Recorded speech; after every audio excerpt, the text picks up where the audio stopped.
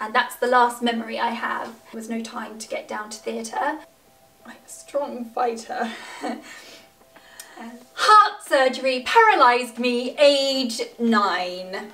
Yes, this is a true story. This is all about my spinal cord injury and why I use a wheelchair. Let's start from the very beginning. So when I was born on the 20th of November and everything was okay. I was born breech and my dear mummy had a very traumatic birth. She did it naturally, so please give thumbs up to Mama Wheels. I was born and everything seemed to be okay. I had a bit of a dropped foot, which I talk about in my limb difference awareness video and my wheelchair body confidence video, so go and check those out. When my parents brought me home, I think I was a little pale. I didn't feed very well and I was a bit underweight and I cried a lot, so I was quite a difficult baby, but no one knew like what was going on. You know, I kind of grew up as a toddler, everything seemed to be okay. I don't think my parents noticed anything different with me. Then I started school and at like 4 or 5, and at that time children when they started school had to be visited by like a nurse or a doctor, and you'd go into the medical room, they'd check your eyes, your hearing, I think like your weight, your height, your heart and everything like that, and everyone had to do that. I think it was like a government thing. So I had my heart checked obviously, and that is when they discovered that there was something wrong with my heart. If it wasn't for the screening at my school, then my heart problem would never have been picked up, which is why it's quite important to have these medical screenings, which they don't have any longer in schools. Then I had to go to my doctor, then I was transferred to the Brompton Heart and Lung Hospital up in London. And that's where I underwent like all of my tests, and they would do ultrasounds on me. Like they would do it in my neck to look down at my aorta. I remember that because it used to kind of choke me and like make me gag, and they'd do it for blimmin' hours. They'd have this blimmin' ultrasound probe in my neck, and that really used to give me the and there and like under here and all that jazz. And they would do ultrasounds for what seemed like ages and ages. Anyway, they discovered and told my parents that I had a coarctation of the aorta. If you don't know what that is, the aorta is the main artery that pumps the blood to your body. And the coarctation was a narrowing. Now the narrowing in my aorta was so thin it was like tissue paper, and they said as she grows it's inevitable that it will burst, so we need to cut it out and stick it together again, simply said. So when I was 6 I went up to the Royal Brompton Heart and Lung Hospital and I had exploratory keyhole surgery. Now for some reason they went in my groin, and they went on the right side of my groin, and they went up and must have stuck a camera up into my heart to figure out what was going on, and I guess to figure out what kind of surgery was going to take place. So I had that. I'm not going to lie, I actually quite enjoyed it. I think I had some time off school. It was an adventure going up to London. I was in the hospital, probably made a few friends, always been quite outgoing and inquisitive, and got all this attention and new books and things to do in the hospital and all that kind of stuff. So that was really exciting and I enjoyed it. I don't think I've ever told anyone that, but I did. Came back, had this massive bruise in my groin where they had done the surgery. It was as big as my hand. I remember that because I was like measuring the bruise with my hand, and it kind of looked like a map of Europe with all of the different colours and everything like that. Then I guess the surgeons decided what they were going to do, and I had surgery, the major surgery, when I was 9. I remember riding my bike home from my best friend Laura's house, I think, and that's the last memory I have. I'm getting upset. That's it, that's all I can remember. The next memory I have, I mean it's all blurred, but I think I can remember intensive care and waking up. So anyway, the day of my surgery came and and we must have gone up to London, I think maybe the night before, and that was that. And then I had the surgery, and what they did was they cut me open. Here, and I did have pictures of them, but I think Instagram didn't like them very much, I'm not sure. But yeah, I've got a massive scar here.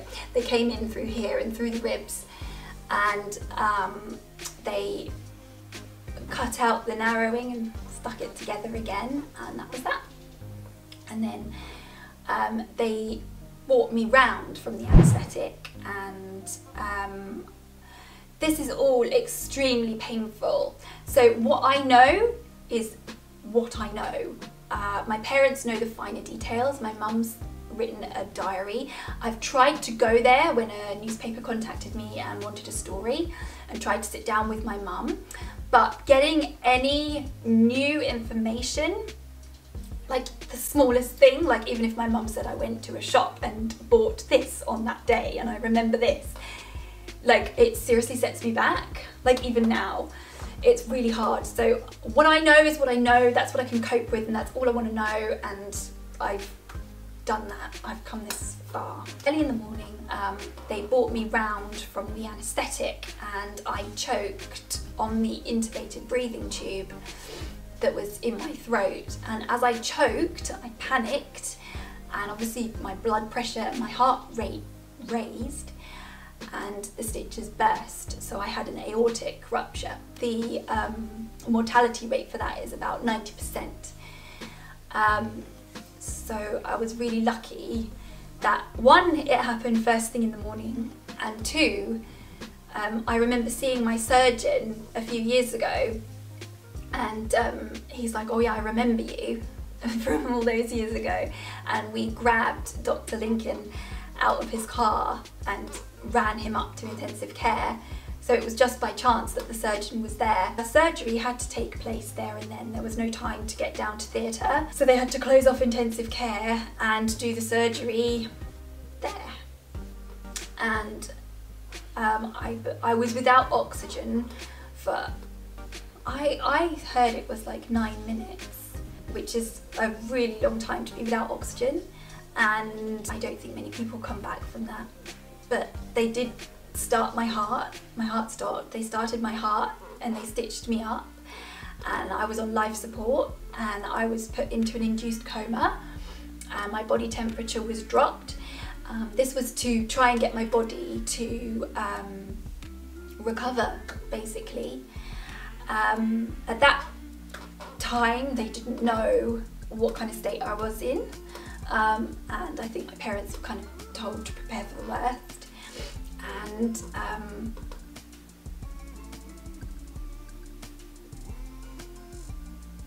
then I think like over the days, like I underwent a lot of tests, like the tests to check that if you've got brain activity, and every day I'd like give my mum a sign that I was alive and that I was in there, and I came through, because I'm a strong fighter. And my grandma, who's no longer with us, she was devastated, obviously, and she was like, she's a fighter, she can get through this, I know her, I know she can get through. And I did. I don't remember waking up.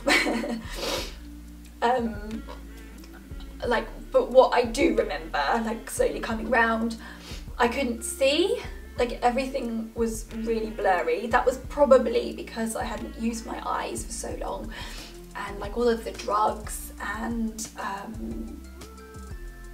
probably the drugs. I was really drugged up. I couldn't see, I couldn't move my arms, I couldn't move my legs. I think I could talk. No one got in the way of me talking. And I kept on saying, I've got bogies in my nose, I've got bogies in my nose. Can someone get the bogies out? I just wanted to pick the bogies out. And it wasn't till later on that I realised or was told that it was the breathing thingamabob that goes in your nose. But yeah, I remember that. And then I was transferred to the ward. I kept wetting myself and pooping myself, and I felt awful.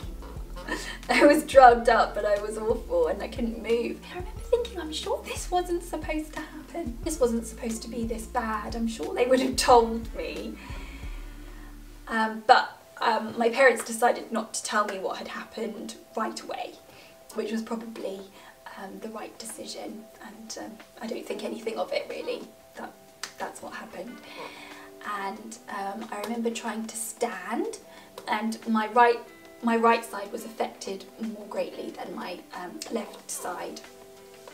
And I remember trying to stand on my right foot, and it felt like there was a tennis ball under there, and I just couldn't stand and I couldn't walk and didn't understand. And I remember there was this little girl in the hospital, and she'd had surgery and whatever, and then like a few days later she was up and walking about, and I remember her mum turning to me. I was sat in my wheelchair, and her mum turned to me and said, "Oh look, she's walking, isn't that fantastic?" And I was like, yeah, why aren't I? So eventually I was allowed to go home. My mum sort of begged and pleaded to get me home as soon as I possibly can, and my mum cared for me, and I had physio every day. And at this time, no one knew that I had a spinal cord injury. I believe that they thought that I had brain damage. That's why I had the mobility issues. Coming home was really traumatic. I didn't use a wheelchair at all. I crawled around. I wouldn't have anything to do with it. I shuffled up the stairs and bum shuffled everywhere. And I still do. And I couldn't sleep. And I heard voices in my head. And I don't know if anyone knows this either.